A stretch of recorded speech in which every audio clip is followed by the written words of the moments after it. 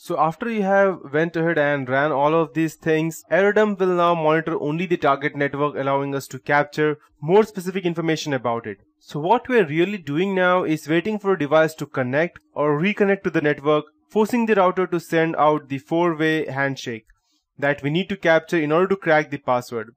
Also, 4 files should show up on your desktop, and this is where the handshake will be saved when captured. And make sure that you don't delete them, else you will have to go and capture them again.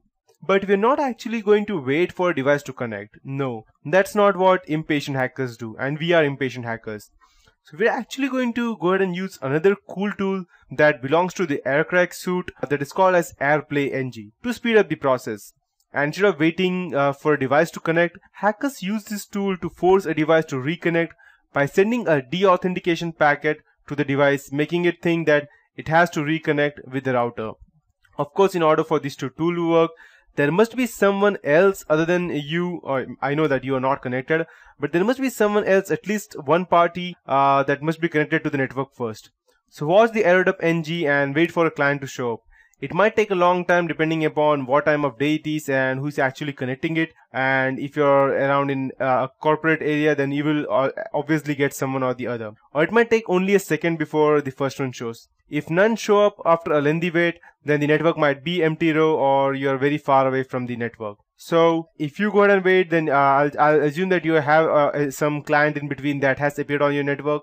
So we'll continue to the next step. So now you need to go ahead and keep this specific command running, that's aerodump ng, and you need to open a second terminal and you need to type something like this: airplay ng space -0 space 2 space -a. Don't worry, I'll be explaining this to you what exactly this is.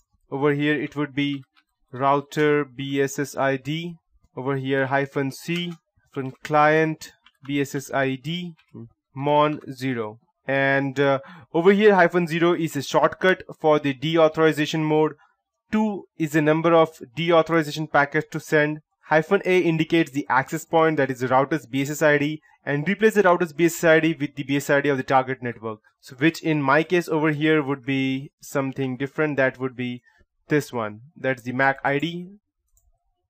And BSID and MAC ID are the same, just to be clear. And -c would be the it indicates the client's BSSID, and that you have noted in the previous picture.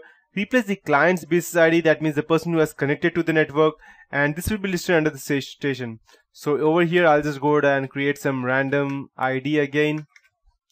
It will be 00:14: let's say FG:CD I don't know how exactly this works or what is the method as to how exactly this works, so I'm just writing any random stuff. E008, perfect. I believe 66. Okay, perfect.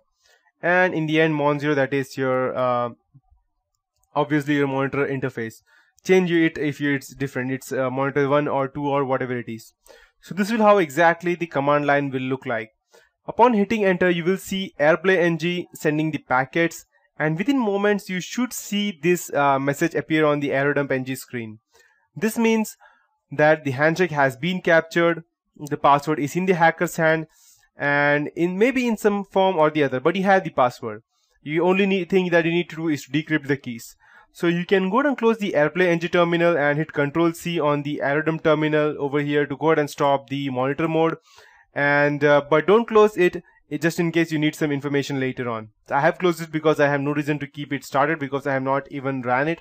So this, as of now, till now, it concludes the external part of our tutorial. From now on, the process entirely between inside your computer, and the 4 files that on your desktop, that is, you'll get some 4 files over here in the desktop with period, cap extension. That is important. So I'll just go ahead and delete all of these things because I have no reason to keep it as it is. So open up a new terminal and type in the following command, which is aircrack ng space -a2 space -b space the router's BSSID. So over here I'll just type some random stuff.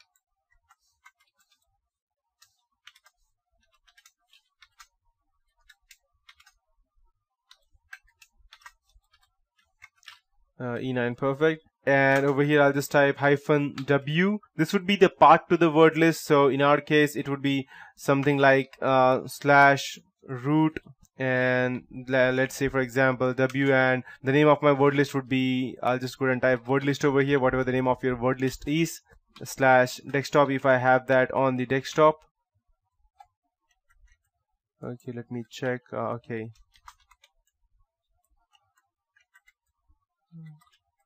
desktop / and whatever is the extension of your cap file that you find it over here. So what it is going to do is that it's going to crack the Mac ID. Use the Mac ID to go ahead and crack this cap extension with our word list. So -a is the method AirCrack will use to crack the handshake. A2 is the WPA method, that's WPA2. -b stands for the BSS ID, and -w stands for the word list. Replace the path word list with the path to your word list that you have downloaded. I have the word list called as WPA, that's W word list period txt. So I'll just type something like txt if it is in my root directory, and I will just type space, and root /desktop period cap asterisk period cap is the part to the cap file containing the password, and the asterisk means a wildcard in Linux. Since I'm assuming that there are no other cap files on your desktop, this should work fine the way it is. So this is how my complete command line would look like. And just in case your word list is in some other directory, what I'll just type, if it's on the same as desktop, I can just type something like this. Perfect. Okay, sorry, I missed out a bit. And / perfect, and I don't need P. Perfect. So this is how it should look like in actual scenario. And as soon as you hit enter, AirCrack NG will now launch into a process of cracking the password. However, it will only crack if the password happens to be in the word list that you have selected. Sometimes it nots, in case the password is something like AZSD12911S47, some random word. In case it's that, it won't be crackable. And if this is the case, then you can congratulate your owner on being impenetrable. Of course, only after you have typed every word list that a hacker might use or make. And cracking the password might take a long time depending on the size of the word list. When I tried previously, mine went very quickly, and the password that I got from when I cracked previously, what monster at 159, and the password like MONSTAR, sorry, @R, and it was #159. And if you think that this is a tough password, it's not. It was easily cracked in approximately 15 minutes, I believe. So the passphrase to test our network was not secure, and you can see that AirCrack found it. So if you find the password without a decent struggle, then change your password. So best way to do this would be go ahead and crack your own Wi-Fi setup. And if you're penetrating someone else, then tell them to change your password as soon as possible, unless you want them to go ahead and actually get into some kind of trouble. So that would be it for this tutorial from my end for today. And that's how we actually go ahead and crack a Wi-Fi password. And so if you are thinking right now that this is quite easy for someone to go ahead and crack that password, trust me, it is not.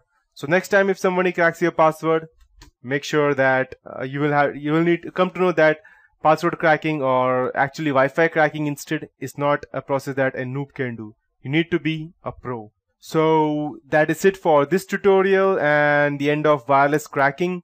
So in the next tutorial I'll be teaching you, maybe teach you about Bluetooth cracking, or I'll go on to the next chapter.